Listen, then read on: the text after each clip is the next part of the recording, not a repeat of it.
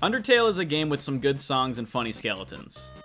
That's what I thought it was until July 11th of this year, nearly 5 years after its initial release. I was wrong.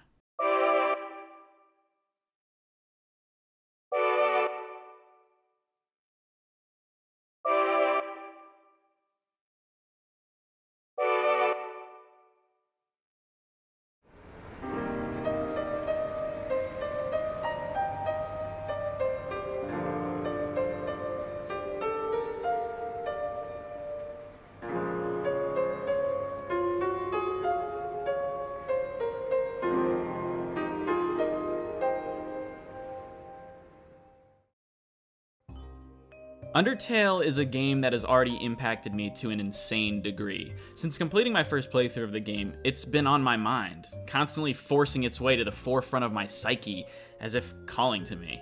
I've noticed myself seeing flashes of character sprites in my head, vividly remembering moving moments that take place in the game, and humming along to music that isn't even playing. I've lost sleep trying to put all the pieces of this puzzle together. It might sound like I'm going insane, and maybe I am, but this is how I get when I experience something like Undertale. So, this isn't just an Undertale video, oh no. This right here is a fucking therapy session, so that I can reflect on what I've experienced. I'll attempt to structure this into a somewhat digestible format for you, but there will probably be a few instances of unhinged rambling, so please bear with me.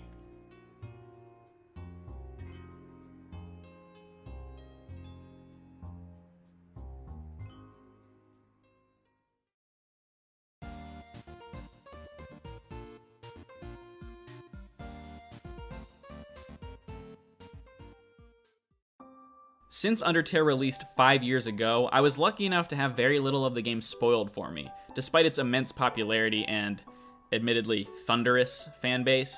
This first playthrough was almost completely blind, and after the fact, I have to say I'm so happy that I never spoiled this one.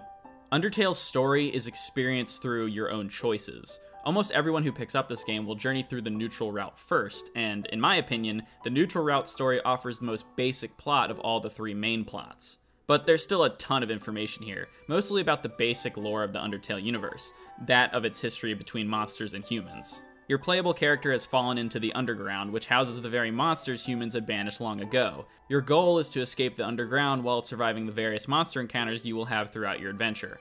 However, the journey between the beginning and end of the story is entirely based on your choices.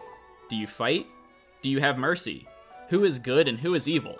These are all decisions you have to make, and each battle you fight will affect the outcome of your journey. Now, at a base level, the neutral story isn't all that complicated. Your only goal is to survive and escape the underground, but along the way, you'll get to meet so many eccentric characters and learn more about the world around you. The first thing that jumped out to me is how Undertale handles its character writing. For me, I find that some RPGs struggle in this department. It's hard to get invested into a story and world of a game if you don't care about anything that happens to its characters. Undertale doesn't have this problem, because these are some of the most genuine encounters I've ever experienced in a video game before. Each time you come across someone in this game, it feels like interacting with a real person. They're unique, they have these varying personalities, they have their own quirks and desires, and despite that, they all fit together beautifully and invoke all sorts of emotions within us, the player. And the writing has so much charm and wit that skipping dialogue isn't even a thought that occurred to me. I actually forgot you could do it until my second playthrough. What? Flirting? So you finally reveal your ultimate feelings, yeah. Well, I'm a skeleton with very high standards. I can make spaghetti, actually. Oh no! You're meeting all my standards! Obviously, you can point to the game's humor as a benchmark for good writing, and it's something that certainly drew me in. I love these encounters because they gave me a sense of comfort, which is something that you're actively searching for without even realizing it. The underground is actually such a meek existence. Your entire goal revolves around escaping it, but at the same time, these short bursts of solace from the harsh reality you and everyone else is facing are so lighthearted and quaint that you can forget about that, even if it's just for a moment. But also, these fun encounters are perfectly set up to completely throw you for a loop. The history of monsters and humans is a main focus of the neutral story, not only to get a general idea of what happened between monsters and humans, but also how it has affected each character. Undertale is a game about people. People just trying to get by in a depressing existence, holding on to hope that you are actively trying to destroy. Oh yeah, in your quest to escape the underground, you're fighting against Asgore, sure, but also the dreams of the very monsters you get to know during your adventure. It puts you in this moral dilemma. There's a quiet sadness hanging over every part of the story. From an outside perspective, you're just progressing through a game, but Undertale fully immerses you in its universe, and that is something truly special. When a game with skeletons making fart jokes can make you question your real-life morals, you know the writing is good. But when does Undertale go from a fun game with a solid narrative to something truly special? Well, I suppose we should start at the end.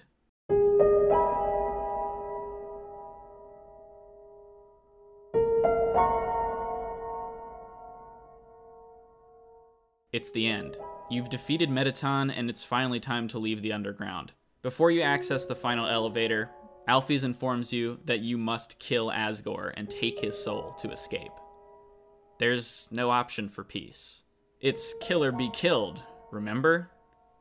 You're conflicted, but determined. As you approach the castle, it's dead quiet. The anticipation of the battle is palpable. The journey is almost over. Just one more battle. Just one more fight. Just one more kill. If only it could be that simple. The music starts back up.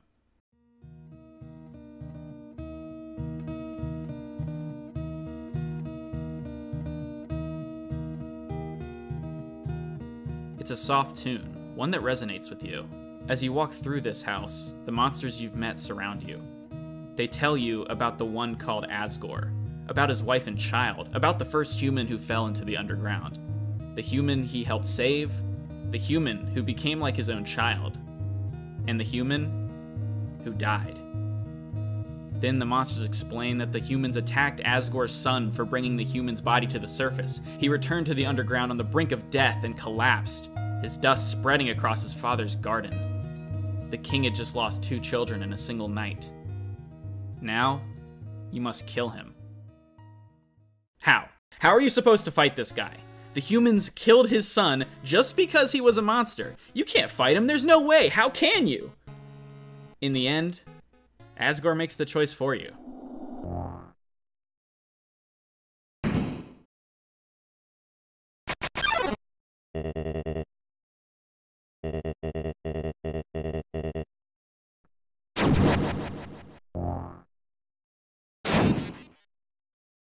This sequence is one of the most brilliant in any form of media I've ever experienced. The music, the build-up, and the way it unfolds just blew me away. I was actually dead silent until the final fight started. Not only is Asgore's past beyond tragic, but he's also completely reluctant to fight you. He doesn't want to kill you. He doesn't want to take another soul, but it's too late. He's already thrown away his morality for the sake of his people. He takes the mercy option away because he knows he doesn't deserve to be spared by a human. I mean, he's killed 6 of them at this point. Why should he expect forgiveness? Like I said earlier, this is a story about people. And although Asgore is your villain impeding your progress, he's also a person with a family and dreams that were taken from him, and now he must kill to free his people from their imprisonment. It's gut-wrenching, and it's amazing. Not to be lost in all this is the final Sans encounter. Right before this battle, you meet Sans before the throne room, where he proceeds to pass judgment on you. Your every action, every XP you earned, and the number of LV you have. He judges you for them. These stats aren't just a number to measure your health and attack and defense. These are a part of you. Undertale doesn't just break the 4th wall, it includes it as part of the narrative. You made these decisions. You killed those monsters. It all falls back on the player. It gives you some time to truly reflect and ask yourself if this is the outcome you wanted. And it absolutely makes you want to give it another go and make everyone happy. But for now, the game throws you a bone because you can actually spare Asgore after you fight him. No, you can't leave the underground. But at this point, that's not so bad. You've met some incredible people, made friends, and come to understand this monster society. So, sure, Asgore, let's become a family.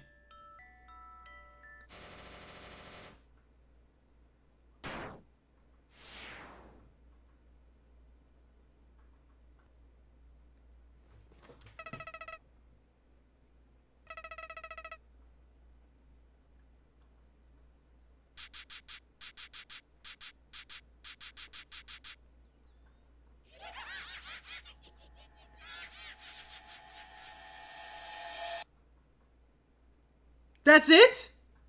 The game just closes? That's the end? Oh!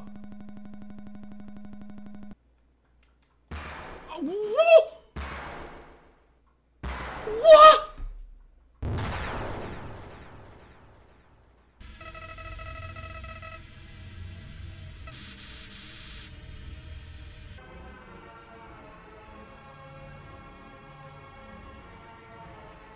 What the fuck?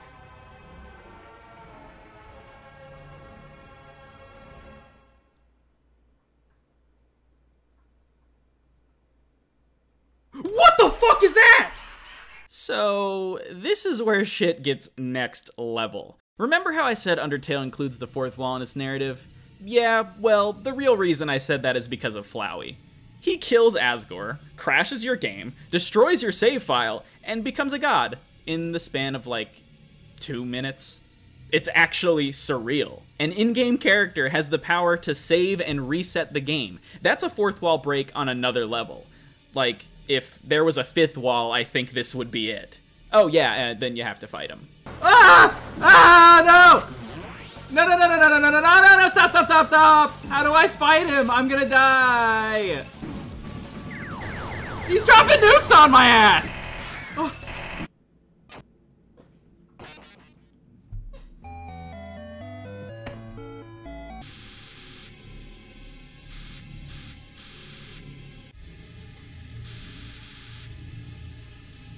This flower is the most evil villain of all time! Flowey basically traps you in a never-ending cycle that you can't escape from, simply because killing you over and over again is fun, and is the only way he can feel anything. This is a nightmare. Just listen to the music.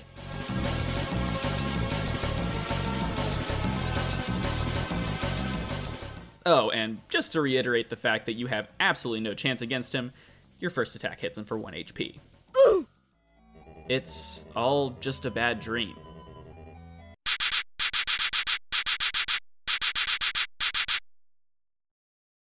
But then the music shifts.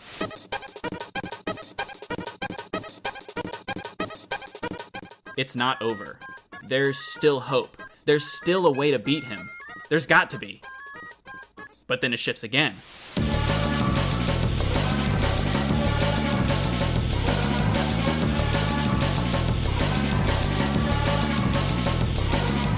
Flowey quickly suppresses that hope. It's gone. Into the void it goes. It's impossible to win. You are going to die. Then again, it shifts. No, it's not over. This battle is like a tug of war of your own willpower. Your resolve will be tested. You'll get hurt, beaten down to within an inch of your life. But you summon the courage to fight against the inevitable. Until finally, the other human souls come together to help you.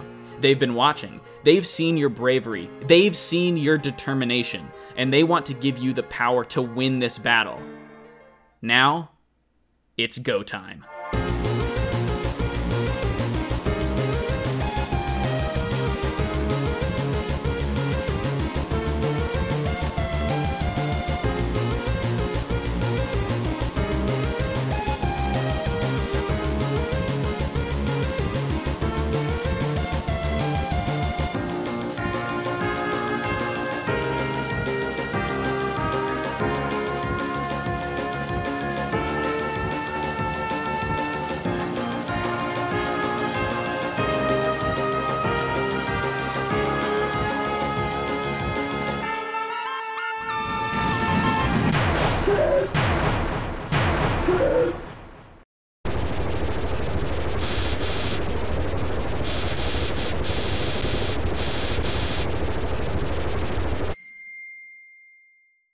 Nah, just kidding. The other souls rebel and Flowey gets yeeted. It's over. This battle is a prime example of how Undertale can tell its story. Undertale can tell its story through its fantastic dialogue. Undertale can tell its story through its gorgeous visuals. And Undertale can tell its story through music. But also, that's just one ending. Yeah, there are still 2 more. How do you top that? Well, like this.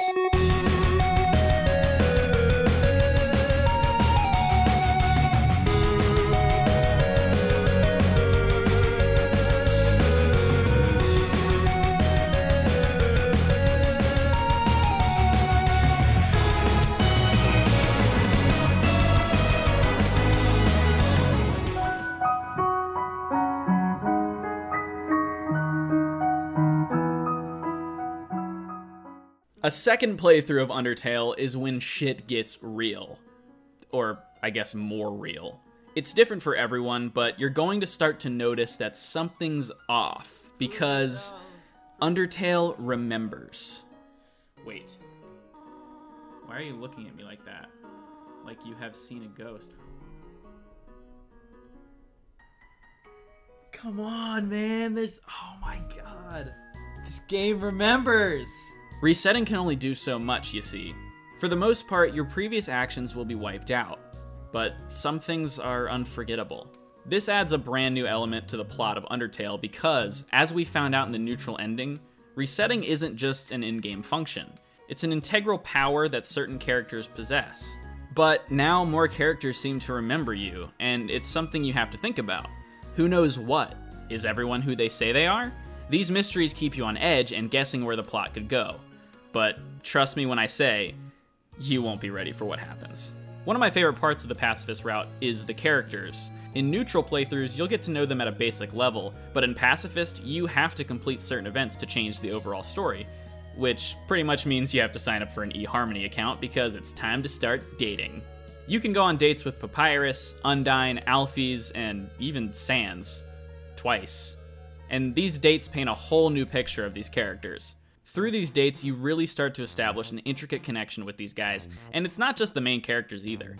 Every character in Undertale is important in their own way. Besides the dates, the story progression follows the neutral ending quite closely. You go through the core, new home, and finally the throne room before taking on Asgore, and then eventually Flowey to complete the game. A call from Sans later, and the credits roll. You might be thinking, really? That's all there is? Of course not, silly, this is Undertale! The next time you open the game, Flowey will greet you if you spared him in your Pacifist run, and he'll tell you that there's a way to save everyone. All you have to do is go visit Alfie's lab instead of fighting Asgore. Once you start heading back, you'll get a call from Undyne who tells you to meet up with her to get a letter for Alphys. When you bring the letter to Alphys, she mistakenly believes the letter is from you, and this is where the Alphys date takes place. Funnily enough, I actually didn't do it this way. On a whim, I decided to go check on Papyrus and Undyne after defeating Mettaton, and I got the call from Undyne then. Granted, I had already completed a neutral playthrough, but I never actually saw Flowey's message, and I never spared Flowey either. Sorry for the tangent, I just found that interesting.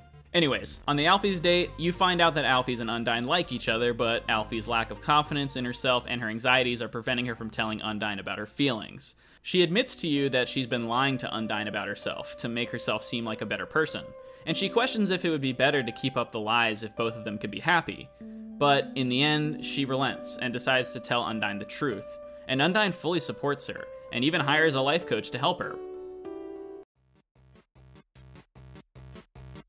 It's Papyrus. Personally, I couldn't think of a better choice. I mean, the guy can make spaghetti. What else do you need? This is such an uplifting scene because we, the player, can sympathize with a lot of Alfie's problems. We all have our similar struggles in life with these kind of emotions. We've all doubted ourselves. We've hidden the truth from others. We've wanted those kinds of connections with people. And once we've had them, we've wanted to preserve them. That's just what it means to be human. But we can get through life if we have people around us who love us. That's why this scene, this moment, resonates so much with all of us. And it's just another reason why Undertale is more than just a game.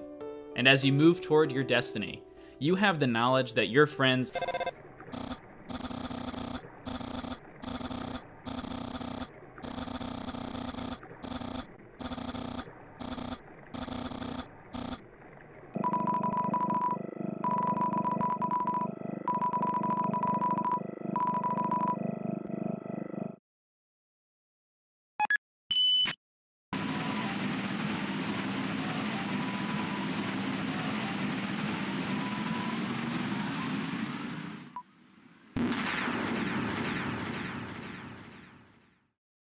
Yeah, so in case you couldn't tell, things don't go as smoothly as you probably thought they would.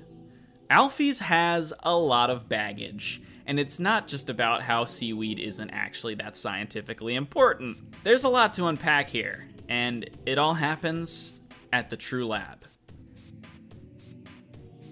Experiments once took place here, and boy were they just the coolest. You know how there's a box of text that says you're filled with determination whenever you save the game? Well, that's not just a motivational message used to entice the player to continue on. Nope! This determination is actually the power that keeps human souls from disappearing after a human dies. It's the power that allows you to save and reset your game. It is literally the most important plot element in the whole game, and you aren't even supposed to know about it until after your second playthrough, and yet it's just there all the time. It's right there in front of you every time you reach a save point. Toby Fox just dangles the most crucial detail of the entire Undertale universe right in front of you for at least 10 hours of playtime. But he doesn't let you reach that conclusion until you've been a good Samaritan. What a legend. Oh, and these determination experiments that Alphys conducted, right? She injected monster souls with this determination only to have those souls dismantle and then reassemble as amalgamations of their previous forms that live in constant anguish. And in some cases, these monsters were taken away from their families to be experimented on, with their families living blissfully unaware of the suffering those monsters have gone through. But not only is determination the reason why human souls are so strong, not only are monsters being experimented on, but on top of that, Alphys conducts determination experiments on vessels that have no souls at all. Entry number 15. Seems like this research was a dead end, but at least we got a happy ending out of it, question mark. I sent the souls back to Asgore, returned the vessel to his garden. I called...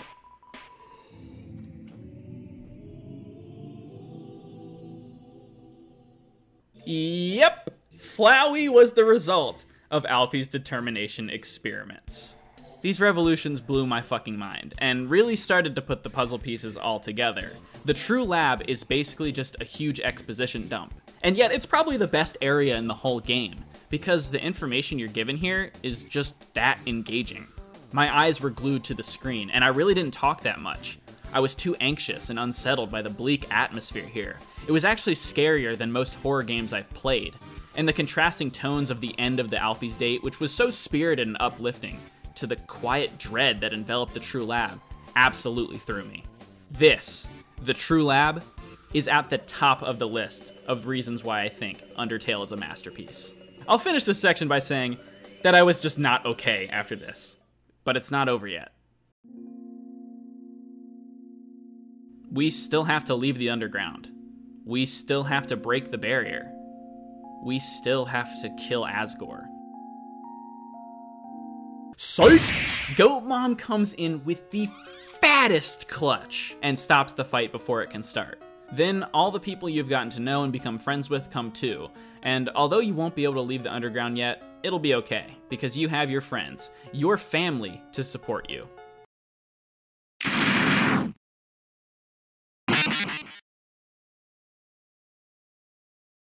Ah, come on! So yeah, Flowey not only absorbs the 6 human souls, but also every single monster soul too, and becomes... a goat? Wait, what?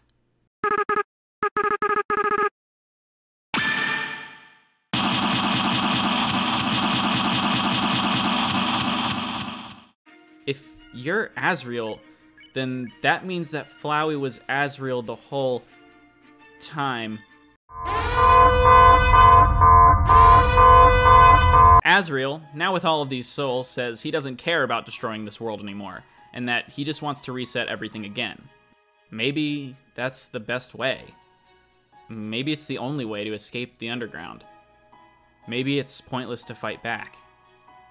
But this isn't just about you anymore.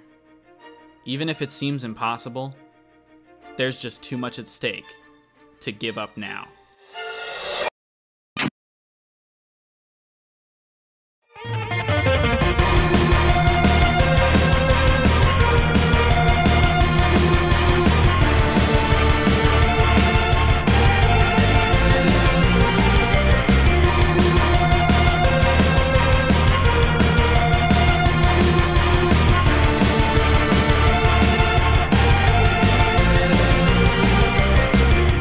I think I like this fight so much because you win through the power of friendship. And when I say that, I mean it literally. It's not like one of those things where your attack gets stronger because you want to save your friends. No, you actually win the fight by saving your friends. It turns the power of friendship cliche on its head, and instead of taking it away, it challenges it directly by making the friendship itself the win condition. That's just genius. After saving your friends, you are also able to save Asriel, who explains that he didn't want to have to say goodbye to you, even though he knows you aren't the original human. That's why he wanted to reset the timeline, so that he wouldn't die and he could keep himself entertained to try and suppress the fact that he couldn't feel any emotion. But he gives that up once he sees or I guess I should say, Frisk's kindness. Knowing he'll eventually disappear, he releases all the monster souls while also breaking the barrier so that everyone can go free at last. Even though he won't be able to be with you anymore, because he can feel again, he understands that the other's happiness is more important. This is a powerful moment, and it made me cry like a baby back bitch. Everyone gets their souls back, they meet up at the surface, and that is the true ending of Undertale.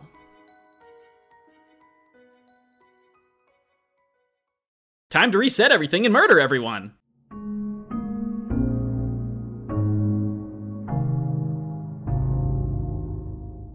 Yeah, the pacifist playthrough is cool, I guess, but it lacks murder and violence, and that's just unrealistic. So instead, let's do the complete opposite and literally kill everyone. A genocide run of Undertale is far more simple to explain. The title lays it out there pretty on point. You kill everyone. Not just a few people, not just most people, every single person. And this changes the game drastically. For the most part, a neutral and pacifist playthrough are pretty similar besides the ending. This isn't so in Genocide. You are a merciless killing machine. You feel no joy in anything else. It's so different. The game recognizes that you are not only killing people, but actively seeking every single person to annihilate everybody. The music takes on this warped, low-pitched tone. Towns are now barren. No one remains. They are all trying to escape. Sure, they are monsters in name, but the only real monster is you. The story changes too. There are lore reveals, of course, but I'm talking about how the characters act toward you. None of them, not a single character, treats you as a human. They acknowledge you as something else. They don't know what you should be classified as. Two people in particular recognize exactly what you are, though. Toriel and Flowey. You play as the first human, the original, Kara. Sort of. This is a little confusing and kind of in the theory territory, but basically when Frisk falls down into the underground, Kara's spirit latches onto Frisk and is seemingly awakened in the genocide run. There's also the possibility that Kara is there in the other pathways as well, but Frisk has to fight her off, but that's just speculation. It doesn't really matter. The important part is that both Toriel and Flowey recognize the presence of Kara in the genocide run. And that's because Kara isn't all that great of a person. I believe it's in the pacifist ending that Asriel admits to knowing this already. Kara's goal was to break the barrier of the underground, but it's assumed that it's because Kara hated humans and wanted to start another war between them and the monsters. I don't know, it's left vague on purpose. Anyways, back to what I was saying earlier. Many of the characters do not recognize Frisk as a human. They also change their actions as well. Sans isn't present for most of the story. He's there in the beginning like he always is, but it's pretty clear that Frisk isn't here to play around with him and Papyrus, so he disappears. Alphys alters her actions too. She attempts to save any monster she can before Frisk can kill them, perhaps using the True Lab to do so. Undyne pursues Frisk as per usual, but this time she steps in to save Monster Kid from getting murdered. Yes, you attempt to kill Monster Kid. After all, it's just a little free XP, right? You seem to kill Undyne in one hit at first, but she just refuses to scatter into dust, and this is an instance of a monster actually using determination. It's implied that some monsters can use determination, but it never really ends well. See Alphys determination experiments for proof of that. However, Undyne powers up into a super badass and will wreck your life if you aren't ready for it. She's essentially the Undertale version of a shonen protagonist, the only difference being that she can't win. Oh my god, it's so fast. There's no way. There's no way I'll live. Oh my god, please. Just stop. Okay, this should be it. Yeah! Yes! Yes! Oh my god. Now I gotta feel bad because I fucking beat the hero. The Undyne encounter in Genocide is great, but the one that affected me the most was Papyrus. Yeah, Papyrus. I know, right? Since when did he become so important? Now, I'm not saying he wasn't ever integral to the story, but in other playthroughs, he's seen more as the goofy comic relief character. He still had story significance, of course, but much less so than Asgore and Asriel and Alphys and alliteration. But here, Papyrus is what sets the tone. His hilarious quips, his wacky puzzle ideas, the bouncy beat of his boss theme, they're all gone. This isn't fun. It's not supposed to be fun anymore. But what really got me was when it was time to finish him off. When it was time to kill Papyrus. Even after seeing you murder so many people. After seeing the fear you instilled in his friends.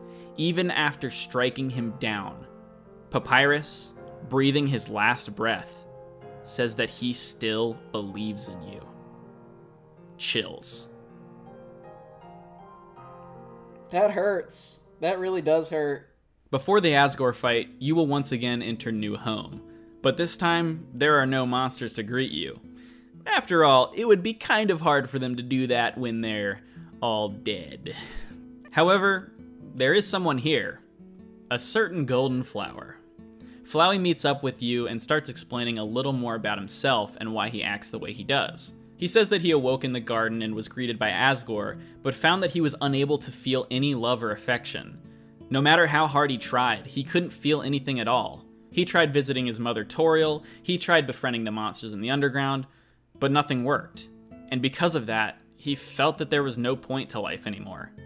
He tried to kill himself. But his determination kicked in, and instead, he discovered his ability to reset. He kept trying and resetting, but he still couldn't feel any emotion.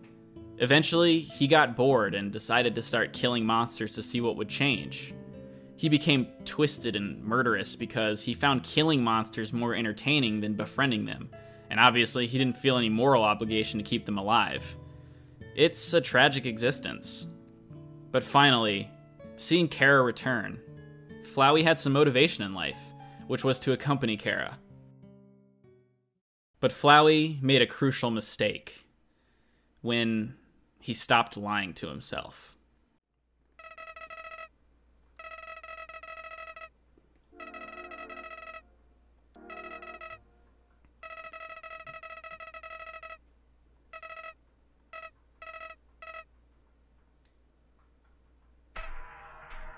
Oh.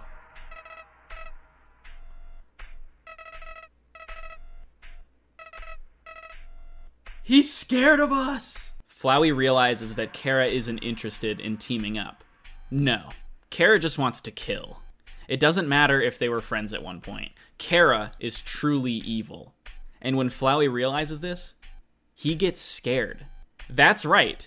Kara is so evil that Flowey, the determination vessel who can't feel anything, Flowey gets terrified.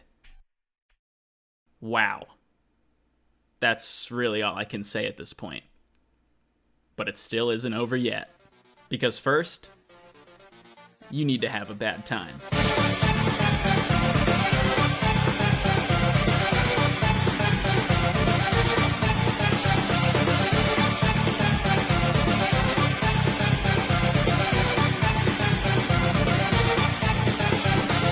Sans is the most interesting character in this game to me because of the Genocide run. It's hinted at in other playthroughs that something's different about him than other monsters. And in this moment, it becomes clear that Sans can remember things from different timelines. He remembers things even after a reset occurs.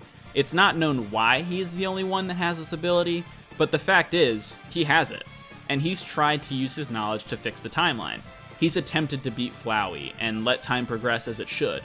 But in the end, he couldn't change anything. He didn't have enough determination to overcome Flowey's power. All he can do now is to try and stop you from killing everyone and everything.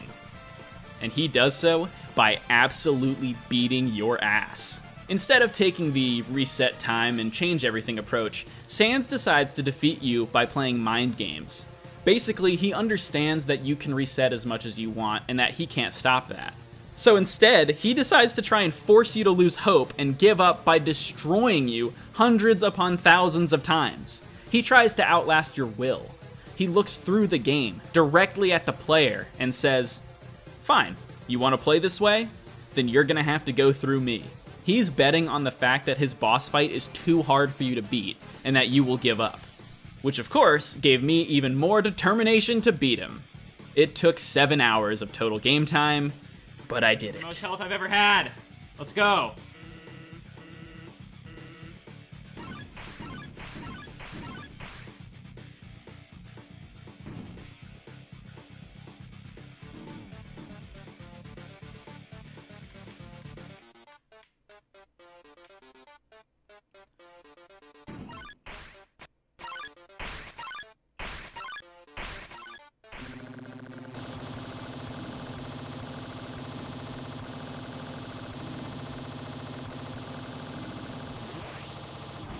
Ah! Ah! Ah! Ah! Yeah! Oh my god! Fuck! Yes! With Sans dead, Asgore is child's play. A one-hit death finishes him off. Now, finally, Kara shows herself to you, thanking you for your hard work. And then she takes your soul. So congrats on killing everyone, you get nothing. As it should be. And that's it.